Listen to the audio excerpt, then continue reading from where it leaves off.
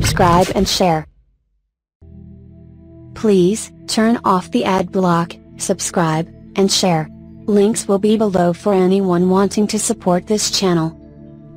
Hello everybody, my name is Craig Bennett and I'm the founder and owner of TechReviewsNelp, and today we are going to get into how to make another account and change what type, standard or administrator within Windows 10. Now this is not going to get into how to do parental controls. Parental controls are if you have a child, you can tell the computer itself that they cannot be on between these times, that they cannot use these softwares, and so on and so on. This is purely how to make another account for someone else and the type. So with this, what you need to do is go to the settings and then accounts, and then go down to family and other users, and you need to make sure that you're currently logged on to a administrator account to do this.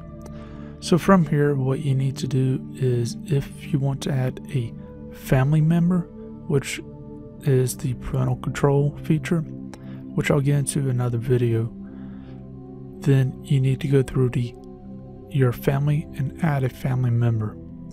If the family member is already linked up, then you can actually see them down here. You can select them and tell them that they can sign on here, but the parental controls are online, and Microsoft has pretty much moved all the parental controls online. And this is actually an advantage, because instead of you have to set up parental controls per computer and per device, because it goes with mobile phones, Windows Phone, and also Windows 10, you can end up doing parental controls online and they'll take care of everything. But let's say that we don't want to deal with that right now. We just want to set someone up with an account, or we're not logged in through our Microsoft account. We can go down to add someone else to this PC, and we can put in their Microsoft account here.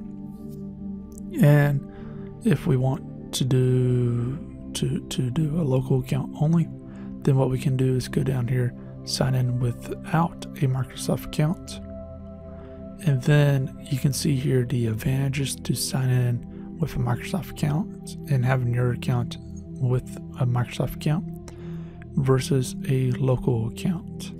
Again, we're certain that we're wanting to do a local account, and from here we will put in our username. So let's put in test, and for this you need to just put in some stuff for the passwords, and that's that. Now what would happen if you went through a Microsoft account? Basically, let's actually go through that. So I believe I still got it.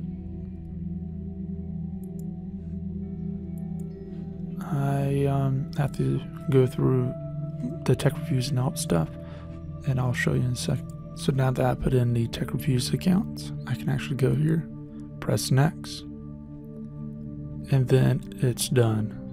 Now as far as that goes, because it's linked up already as a family member, it's down here. So let's say that you want to change the account type. You can select that, change account type, standard user or administrator. Administrator has administration access to do things like this.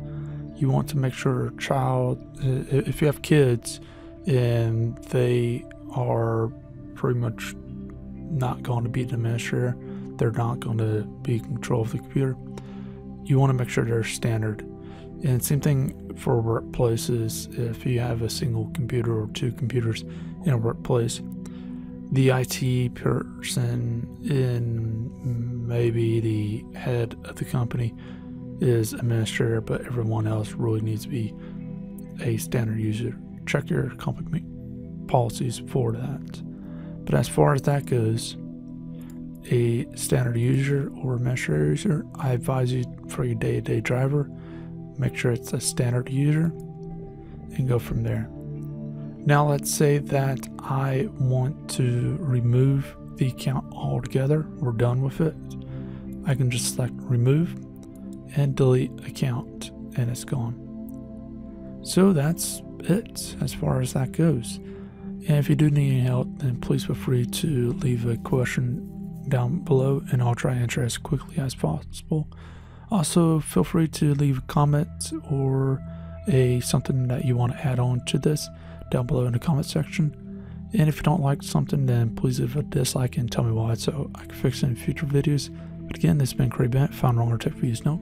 If you like this, leave a like, subscribe, share, and please feel free to check out our other videos and follow us on Twitter so you won't know when new videos come out.